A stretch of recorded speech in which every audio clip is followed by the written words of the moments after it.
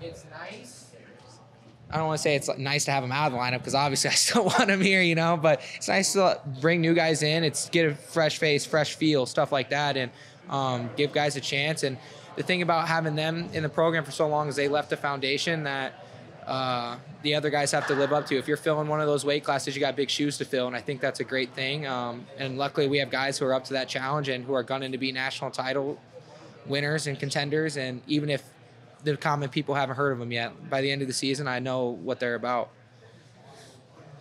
Do you feel like you're moving into that leadership role? Is it different than maybe in the years past? Luckily, I'm on a team where leadership doesn't come with age.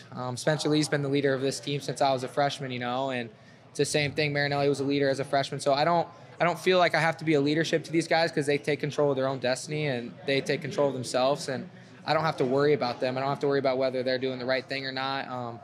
Obviously, I am older, so I would say, yeah, I probably take on some sort of leadership role as like some guys come talk to me about certain different things, but I trust all of them to make their decisions, and they're doing a pretty damn good job at it.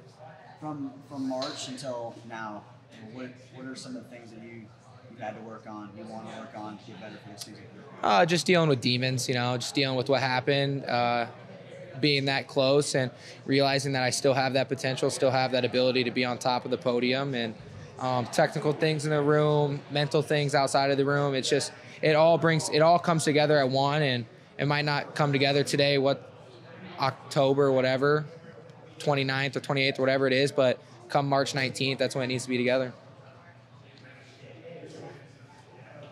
You feel like the old guy? Sometimes, because I'll tell stories and people on the team don't know who I'm talking about, and I'm like, oh God, like I gotta explain who that is now, The team's changed a lot since I've been here, but no, I still feel like the young guy. I still feel like the learner, I'm still learning. I'm not a finished product by any means, and it's a good thing to be. When you talk about like the tactical things that you've taken in the offseason to work on, like was there anything specific after last season that you kind of honed in on? Or? Just wrestling where I'm best, realizing, I probably didn't realize where I was good at wrestling until after Big Tens. And that's like crazy to say, but like talk to Tom and Terry, like my growth between Big Tens and Nationals was huge. And it wasn't because I did a whole lot different, It wasn't because, he got tougher, he wanted to win more. No, I've always wanted to win. It was just realizing, I'm really good in this spot, or I'm not really good in this spot. Like I got to change that. And then just that little switch is what kind of made me like open my eyes and be like, wow, I know how to wrestle now. Yeah. Was that like a last year specific thing, or is that something you